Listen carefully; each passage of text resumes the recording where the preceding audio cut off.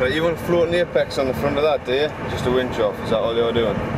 Yeah, what we're going to do is we're going to do push me pull you with that. So he's going to pull him this way, and the other two are going to be. So I'll set you up on the front to pull off the front of there, yeah? Alright. What do you think we're going to do with this, Tina? I really haven't got a clue. 3 winches. I don't really quite get why. Why not? Because it's fun. JB has got a hydraulic winch, which is a 2-stage, 2-speed hydraulic winch. We're going to be attaching the Foden to his winch. We're going to be attaching our winch to the rear of the Foden, and we're going to play tug of war, push me, pull you, moving 27 tons of army recovery vehicles up and down the arena between the 2 vehicles. Are you sure about this, David?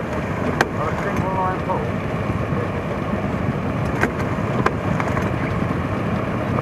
June, I've noticed there's some pretty coloured Land Rovers over there. We'll go and have a look at those after. We're not doing a double line pull, we're going single line pull on this. Ooh. We need some photos of this.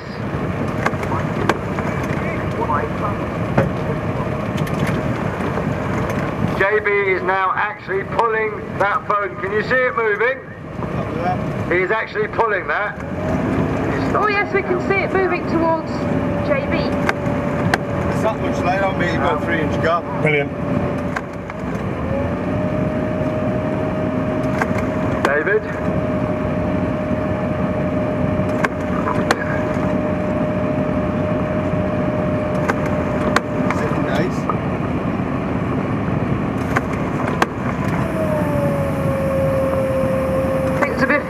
Shooting going on here.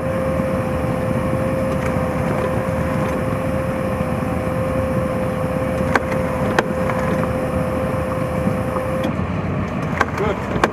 Fantastic. We're going to winch sailing now.